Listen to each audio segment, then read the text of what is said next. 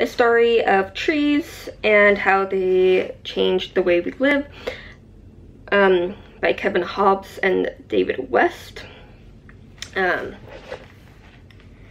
So like, to me, that it's not in like with the contents, like you're getting that. To me, it doesn't look like in any alphabetical order, and I don't know about like continent, like area specific, like it's categories like that, but like to me it's just not in any kind of alphabetical geographic order.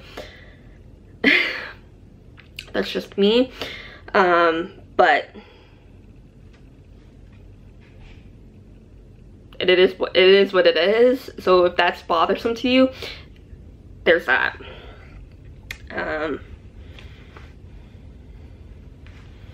And so like the setup's kind of like the same. You get the Latin name in very tiny writing, the name of the tree. So this one is peach, but the biggest text up here is some kind of like, I don't want to say like motto of the tree. So like peach, a Roman recipe, and then you get like some sort of like image and then information. So you're getting like some sort of like historical, informational, today kind of information, and then before or after each information page, you're getting a page like this. You're getting an image of the tree, like some sort of like seed or fruit of it, and then you do get like a little bit of information here. Yeah, so you saw it for a brief second. So other common names, origin, climate and habitat, longevity, speed of growth, and maximum height. So you can kind of see again with this one. So tiniest writing would be like the Latin name, amid,